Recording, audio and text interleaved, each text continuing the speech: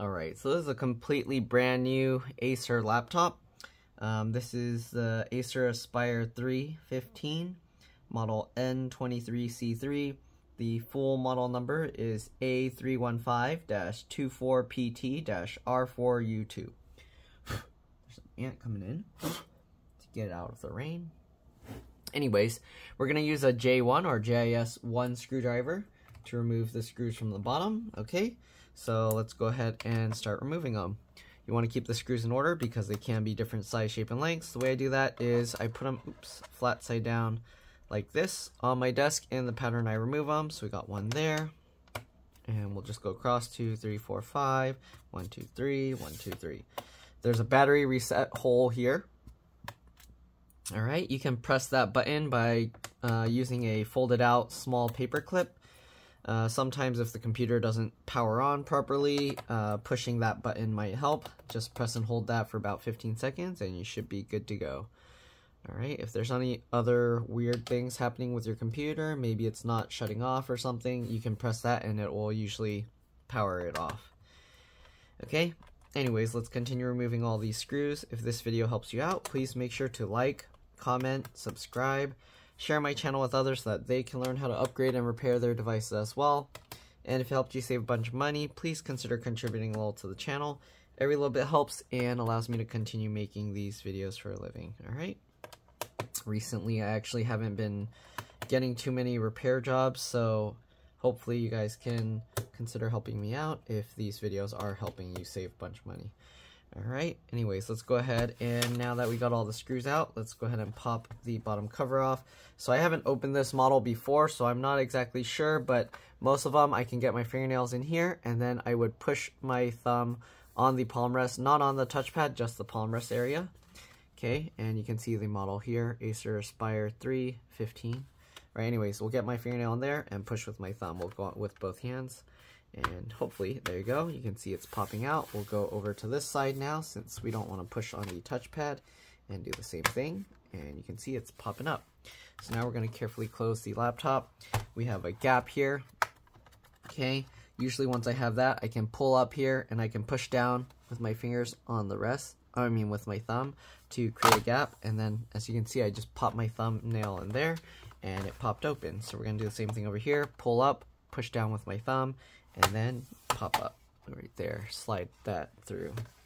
Okay, a lot of times on the back you can kind of just wiggle the case and the rest will come out. If it doesn't, you can try popping a pry tool in there.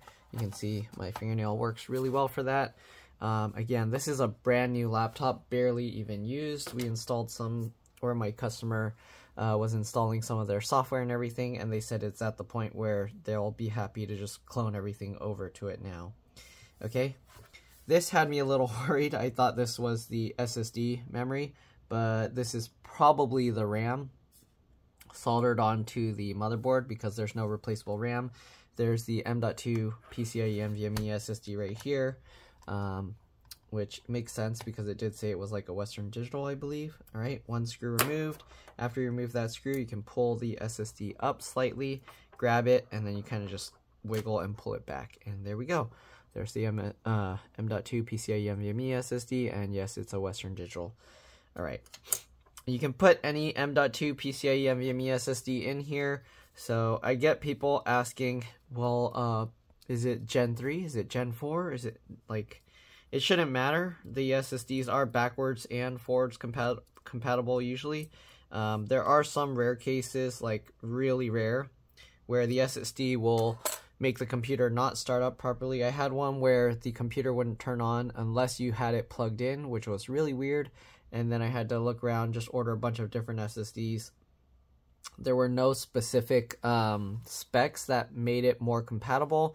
It was just a specific brand for some reason that was causing it, and I'm not sure why. Alright, there's the CMOS BIOS RTC real-time clock battery. Actually, let me get a thumbnail here. Let me actually get this SSD in there. Alright, so it goes in slightly at an angle. I like to pinch with the connector to get that in. Alright, kind of have to wiggle a little bit. Alright, now that we got the SSD in, we're just going to get the screw back in place.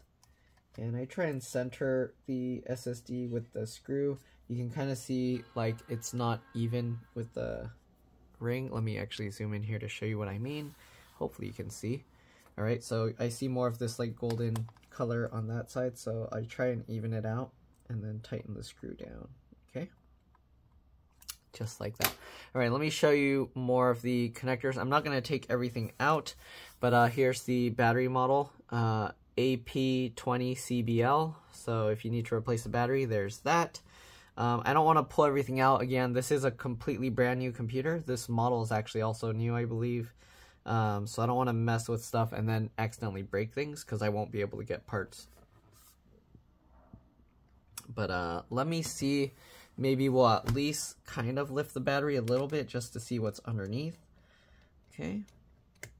But again, I don't want to pull the whole thing apart because there is some risk involved, and I don't want to risk destroying a brand new laptop. Okay.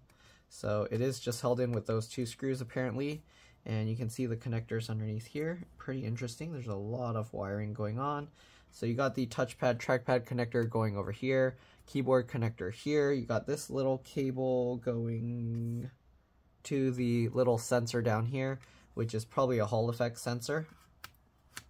Usually those sensors tell the computer when the screen is opened and closed. So if that is in fact a Hall effect sensor, then keep in mind that if for some reason this goes bad, it might not go into sleep mode or shut the screen off if you close the screen, or sometimes it gets permanently where it thinks it's closed and then you won't have any the ability to see anything. Yeah, so they actually label this JTP1, JKB1, so keyboard for KB, a TP, touchpad obviously, and then this one says JHS1. So I don't know what that means. There's also a bunch of other labels around it, which I'm not sure. This is JRTC1, which is the real-time clock battery. Some people call it the BIOS CMOS, whatever, UEFI battery. All right, there's this little button here that you can, again, push through the bottom of the cover. Speaker connectors right there. On this model, the speaker connectors are separate.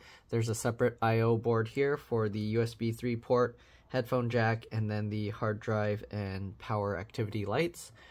These have little flip latches that you can flip it up and then pull these cables out. Same thing on this side. The fan is on top. It looks like there's only 2 screws holding the fan in place. Again, I'm not going to try and rip it out, so I don't want to mess with it too much. All right, you got the wireless antennas going here to the wireless card. And the white antenna goes to the white arrow, black antenna goes to the black arrow. If you're trying to remove the antennas, you go from the tail and you just pull straight up. I like to use like 2 fingers like this and then pull it up like that. All right, CPU is soldered to the motherboard with this little heatsink. It doesn't look like a crazy heatsink, but yeah, usually the heat is all concentrated on the die. It goes through this pipe. It has like a slight vacuum with some vapor in it. And then that goes to like these thin fins that spread the heat over a large surface area for the air to blow it out. Here you have the LCD LVDS connector. If you're gonna touch this like to pull it out or move it at all, make sure that you disconnect the battery. So the battery's here. Usually you'll use your the wings, and I kind of just use that wiggle and it'll slowly pull itself out. And then open the laptop, press and hold the power button for at least 15 seconds to drain any residual power. Okay? I guess they knew that this charge port design, because it's so small, is very likely to break, so it is removable. You do need to undo the screws for the hinge and lift the hinge up. Usually what I do is I open the laptop slightly, all right, get my hand like in between the screen and the keyboard, undo the screws, and then let this drop down, and that hinge will be slightly up. Then I can get in there easier and flip it back all the way.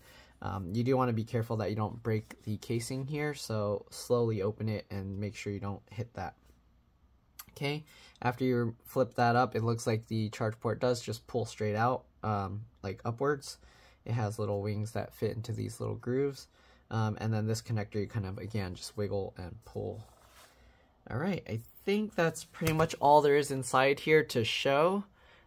Without taking the entire motherboard or logic board out. It looks like they had some design thought to put a little cage around this. They have these little metal areas that say clip, like clip 1, clip 2, clip 3, clip 4, but there's no clips in here. So I guess they probably were like, that's not necessary, and just tossed it out. Okay, anyways, oh yeah, fan connectors right there in case you're wondering. But yeah, other than that, let's go ahead and get this back together. And yeah, I think this one, the HS, is probably Hall sensor or Hall effect sensor. That's my guess. Alright, so we got the cover back in place. The top was last to go, so let's actually push that down first, and then work our way down the sides. Okay, and then down the front. And usually I push down and this way at the same time. Okay, it's not too noticeable, but that's how you get the clips to go in easier. Okay, and let's go ahead and get these screws back in, and that's pretty much it. We're gonna flip it over, power it back on. This model is very nice and easy to upgrade the SSD on, but sadly the RAM is soldered to the motherboard, can't be upgraded. I usually hate when they do that. The worst thing is sometimes the RAM gets corrupted, and if it's built into the motherboard or the logic board, then you can't really do anything about it. Imagine having to throw your entire computer away just because the RAM went bad.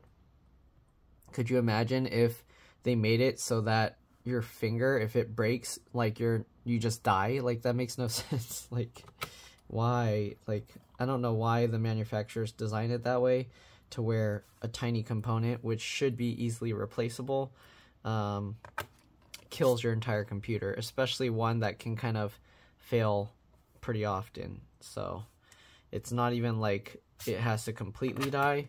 It could be just like a small portion of the RAM is bad, and then that's enough to kill your computer. So it's kind of like you got a cut, and then you just you can't function anymore because you got a cut. All right. Okay, and then the other thing is you can't even replace whatever got damaged, so very bad design. Alright, anyways, in most cases RAM lasts a very long time, but it does go bad, so yeah, it's kind of sucks. And also you can't upgrade to a larger amount. Okay, let's flip this over. We did disable secure boot on this to do the clone, so I do have to press F2 delete on boot. I think it's F2, but I'll press F2 and delete just to be safe. Alright, it is powering on, so there we go. Oop, can you see that? Alright, it asks for the password. You can look, I just put password. Okay, so I'm gonna go to boot mode, re-enable UEFI. Oh, sorry, you can't even see, so here. If you're wondering if you can't enable or disable UEFI, it's because it requires a supervisor password to let you do those settings. So I'm going to clear that off, and now you can see there's no password anymore. So now if I go, I can't change the secure boot anymore. Anyways, we're going to exit saving changes, and that's pretty much it. Again, hopefully this video helped you guys out. If it did, like, comment, subscribe, share my channel with others so that they can learn how to upgrade and repair their devices as well. It really does help. Yeah, and if it helped you save a bunch of money, please consider contributing a little to the channel. Every little bit helps. If I didn't already say that, I don't know. I just kind of sometimes loop it over and over again. If you can't help out that way, again, you can watch a few of my other videos and then like and comment on those, because that's what the algorithm likes to see. And as you can see, yeah, it's 3:44 a.m. I am not going to be sleeping at all tonight. Anyways, I've been having busy, but not enough work, to be honest. I haven't been busy because of work-related stuff, though. Yeah, recently I got a few. The last like week or two, it's been so slow. Anyways, one other thing which I didn't mention is it's always a good idea to restart the computer after doing some big hardware upgrades. So yeah, that's it. Thanks for watching. I'll see you on the next one. Let's drop this. Bye.